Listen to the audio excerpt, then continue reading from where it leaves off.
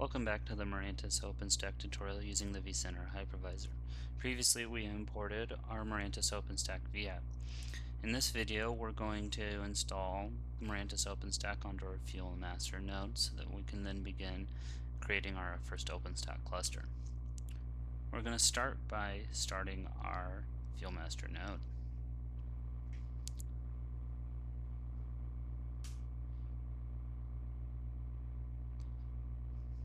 Once the node is started, we can go ahead and attach our ISO.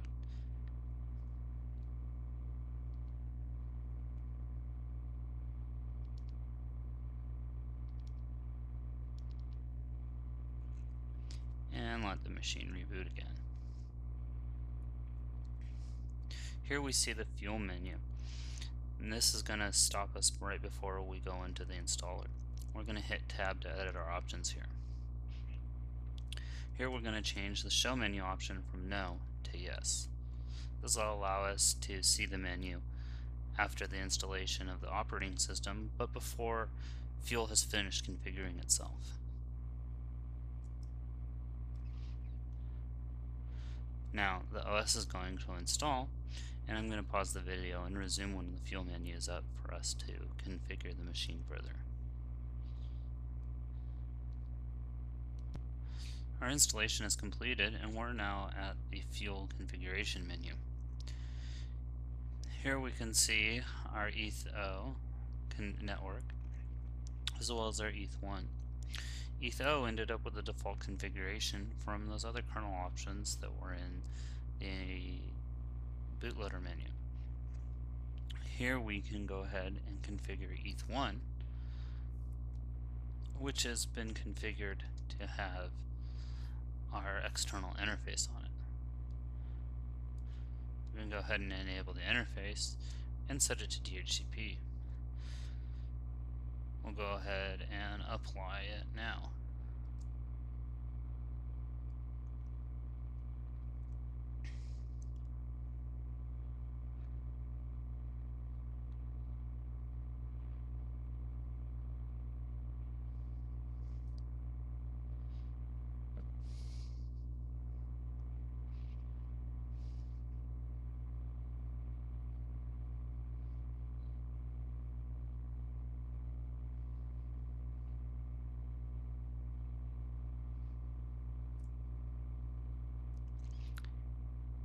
Even though we appeared to get an error message, it assigned DHCP correctly.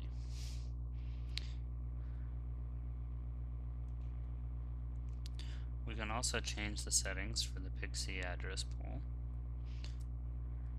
DNS settings and hostname for the fuel node, NDP settings, the root password, or even get a shell to use. We're going to save and quit the fuel menu.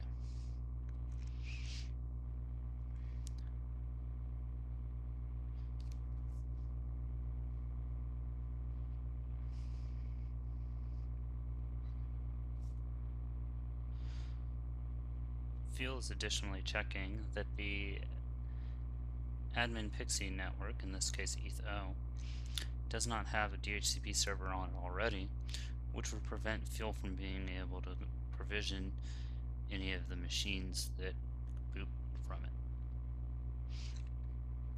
Fuel is now going to finish all of its post OS installation tasks, like configuring the Docker images and running Puppet to apply the configuration. This will again take a while, so we'll pause the video and resume when it is complete.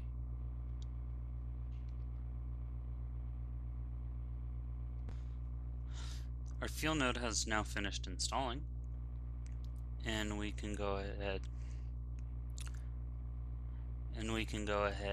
and identify what our IP address ended up at.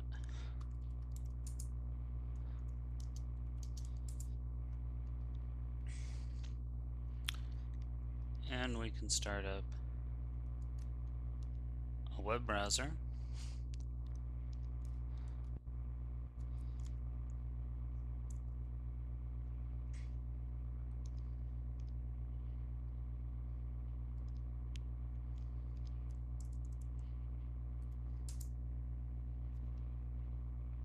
And we can see now that we have fuel running. And now that fuel is running, we can go ahead and start the remaining guests.